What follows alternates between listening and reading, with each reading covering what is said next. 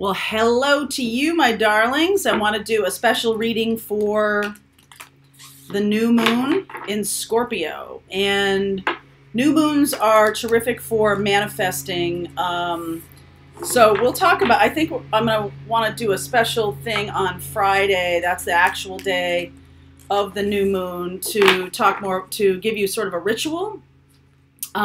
But just so you know, Scorpio is a water sign. So anything you do with water, cleansing, releasing, letting go, even though it's a new moon, there are definitely this year, to me, a lot of things that need purging. And it's not sort of enough to just do it once.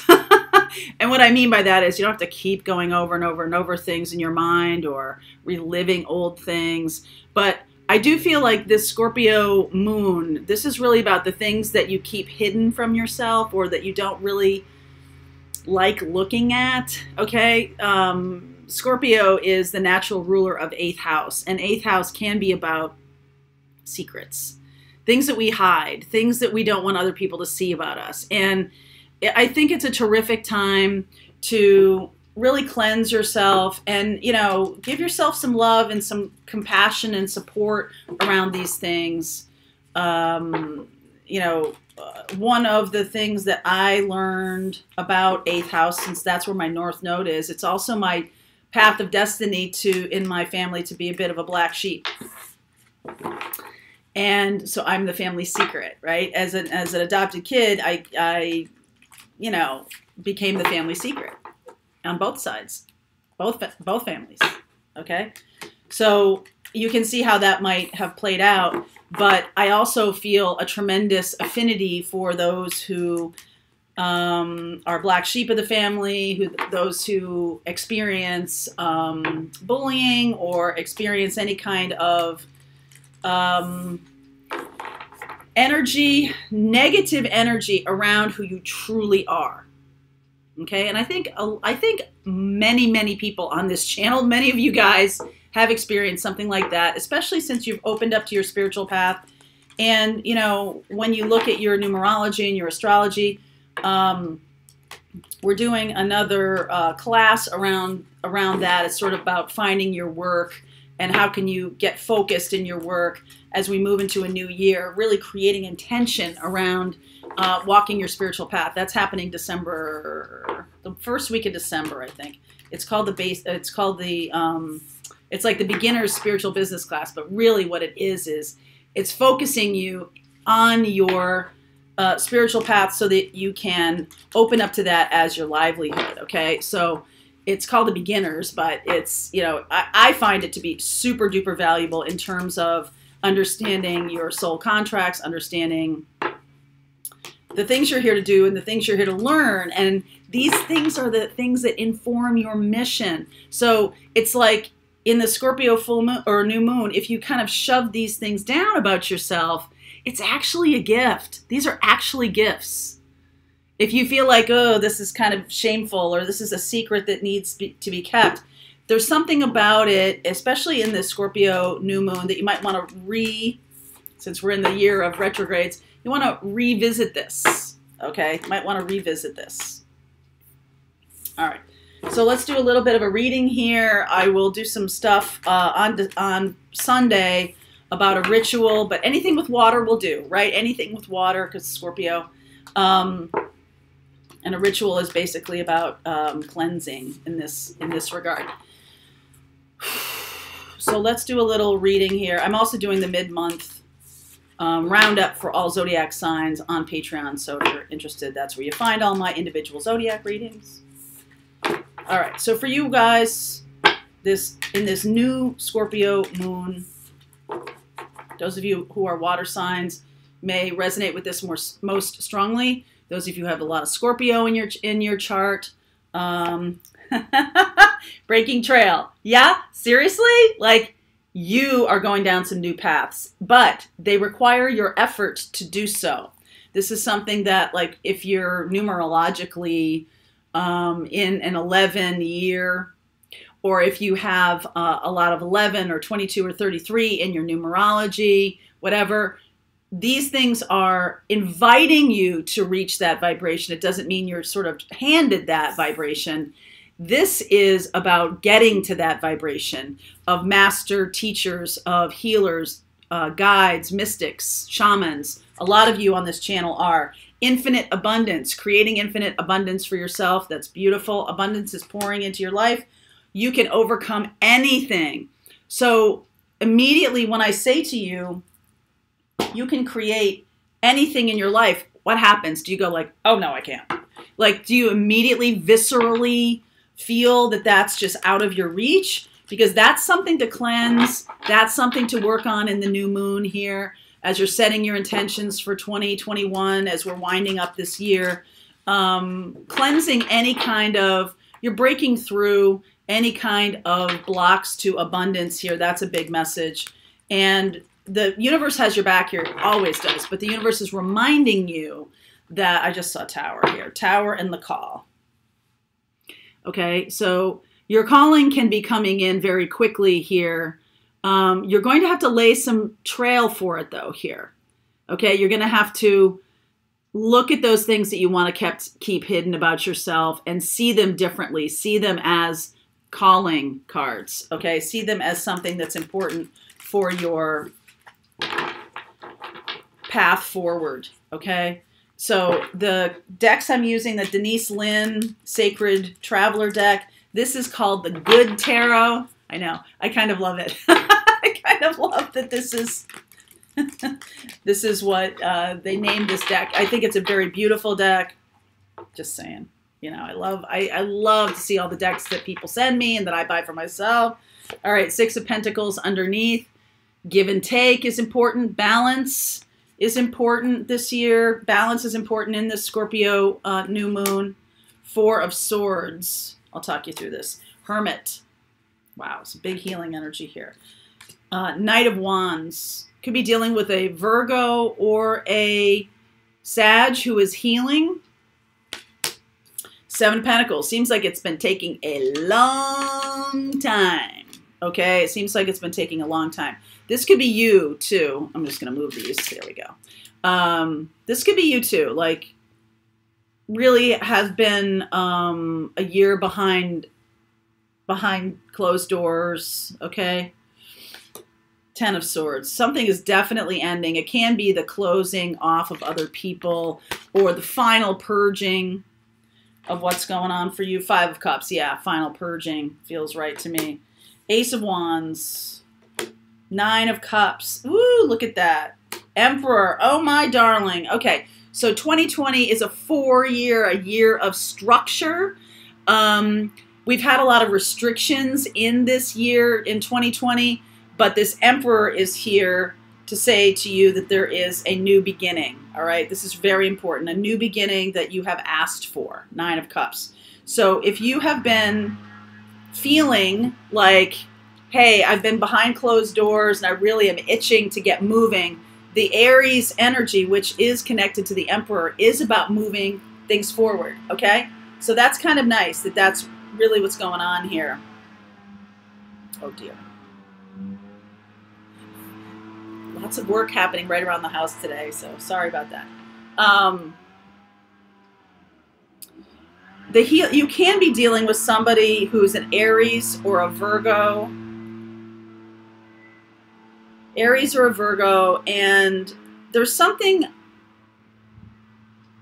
different about this right now. There's something done. Whatever the previous way of dealing, like this took a long time. There was, you know, it's not a lot of balance. Six of Pentacles and Seven of Pentacles here.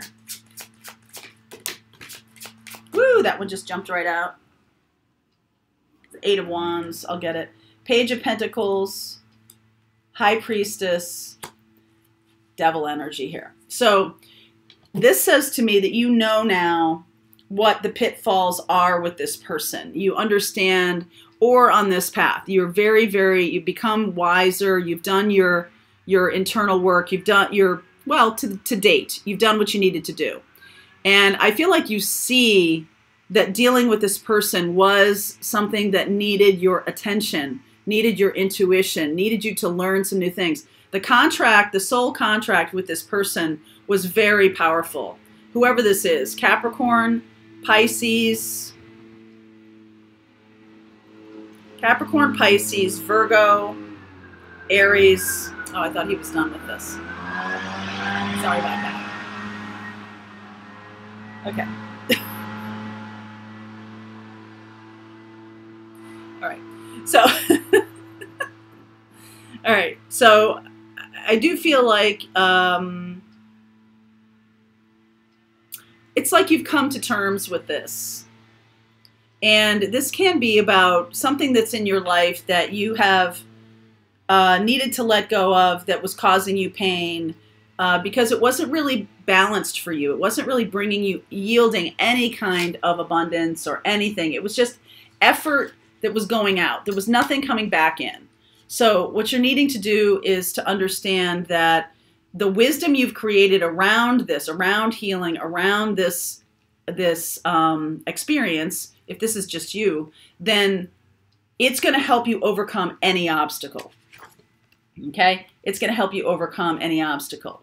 And I actually like that the devil shows up here with the high priestess, because this hermit energy, this wisdom, this energy of you, sort of being inside yourself and learning, really shows up with this high priestess here too, about, hey, I see you. Okay. Now, if you're dealing with somebody here, I feel like this relationship, there was something about it that was, I'm going to say toxic. It could have been like a third party situation. It could have been a situation that was just not healthy for you anymore. Or you've been like, oh, I get it. I see the lesson now. Ba-bang. Thanks a lot. Thanks for playing. Bye now. Right? There's that energy too. Because I feel like this is you, of like, oh, wow, 9 of Cups, Ace of Wands. I did it. I figured it out. I know what the lesson is. Now I get to be free of this. 10 of Swords, 5 of Cups here. There can be some regret about not being able to move forward sooner, but I'm here to tell you, in 2020, this is what most of us have been challenged to do, which is really reflect. All the retrogrades are about okay? Reflect, retool, reconsider, reconciliation, reunion, okay, with self. And there is a tremendous sense of purging in this year too, okay? So when you've reflected on things, you're like, oh, now because I'm seeing it through the eyes of this hermit and this high priestess, I get it. The way this relationship was handled or the way it was in my life has to go. So I saw this in the twin flame reading I did. I did a live for the Patreon folks, and we saw that the masculine is having some real awareness of, ooh, come back here, 8 of Wands. The divine masculine is having some awareness around this 10 of Swords, like things being done, completion, and there is regret here. Okay, just let me say this to you. I do think 8 of Wands, there will be a conversation about this. I feel like if this is a person coming back to you, they're not coming back in this sense. They may have been this person, this Sagittarian energy, Knight of Wands, kind of a player, dipping in and out of your life. But now, in the next 10 days or so, I feel like this connection is very strong spiritually. You might have been misunderstanding this person. Like, you know that this is a twin flame. You know that this is a very spiritual connection. But the way they were playing it was so Knight of Wands that it was like, I know you're my twin, but this just energy does not match the twin flame journey that I'm wanting or I'm expecting. But here's the thing. This is the lesson. It's like, can you look straight in the eyes, straight at a twin flame and go, you're not living your spiritual path and I am out. I'm not here for that. Okay. And I feel like that is something that a lot of you have been challenged with, that you see the person you believe to be your spiritual twin or your, has a very high frequency of relationship, but the 3D experience of it is so not spiritual.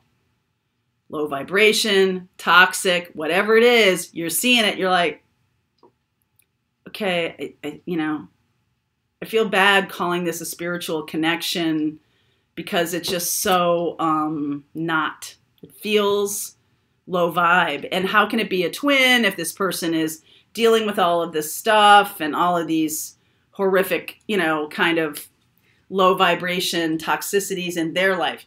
Four of Swords. This person likely has been healing this year. If this is just you, you likely have been healing from a lot of low vibration toxicities this year. So this Scorpio new moon really gets you to, since the new moon, you can't see it, right? It's dark. And Scorpio is dark. But the fact is that your Ace of Wands here is the torch. Okay, it's like the big match. It's like, and you're seeing things now more clearly than ever. You're seeing what you want. You're seeing how to move forward. I feel like a lot of you might have been stuck in this energy of, well, they're my twin, but God, this is just so not what I expected. This is just not what I envisioned when we're talking about a spiritual connection. I don't like how this is working. I don't like, la, la, la, la, la. So this person has had to go into the deep darkness of themselves and cut out, like literally surgery could have happened. Actual surgery could have happened. But more likely some kind of spiritual surgery happened that completely shifted the game for them or shifted their perception. I feel like if this is you, what's happening here is any toxicity around relationships or money or career or any kind of 3D experience that you're like, okay, I want to be a spiritual teacher, spiritual guide. I struggle with money. I think money is not part of that, right? All of these reconciliations of any kind of blocks that you have that are low vibration and toxic. High vibration abundance is about flow, is about allowing things to flow through your life, is about allowing abundance to come in. Oh, wow, now I can help these people. Wow, now I have freedom that I can do this and do that and do this, right? That's what abundance is to be used for, is to help you support your message. So if you look at it like that, you can see how financial well-being is extremely spiritual. Okay, the universe is abundant. There is no one pie. I've talked about this many, many times, okay? The universe is abundant. It's when you get stuck in materialism. That's a different energy. Materialism is stuff for stuff's sake. It's not used. It's not purposeful. It's not of service or anything like that. It's just, gross. All right? True abundance is about, with an open heart, compassion, sharing, loving, being able to be of service, being able to be a teacher, being able to move more into your spiritual path. And it's very, very important, I feel, that if you haven't yet really gotten, and I had this message a lot this summer, and I haven't seen it so much lately, so I'm hoping that a lot of you have heeded this call to really become more balanced about your money, to really become and understand the flow, the inflow and the outflow, and have it be about growth, not just like money in and money out, not just like a relationship with money where you just want it to, to wallpaper over cockroaches, I feel like, of your own well-being, your own spirituality, your own needs, wants, desires, feelings around your mission and path on this life. Having a good relationship with money is taking care of it, because it's energy, all right? It's taking good care of what you're given. How big, how small, whatever. It's about taking good care of it. So, yay. All right. So I'm like, oh, it's nice to see you, abundance. It's not, right. There's a little bit of that, like joy for any kind of abundance that enters your life. Okay. So I feel like this is really good to me. It feels like there is, for some of you, there's movement in a relationship that was very toxic. The toxic part of this is over, okay? And for some of you, I do feel like there will be a conversation within the next 10 days or so that whether it's with yourself or with this person, you're going to release and let go of any sadness. It's like closing the door, completion on that experience. Now, this person, if they are in the hermit energy, if they're in this healing mode or energy, you're going to experience them differently.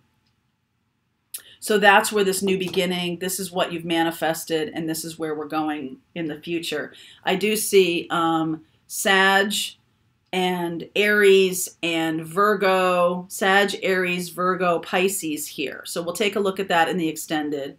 I'm going to continue on with this reading. If you'd like to continue on with me, this is the Scorpio new moon reading. So this is about things coming out of the dark, things you might have kept secret, right? Was it shameful that this was a third party or something along those lines?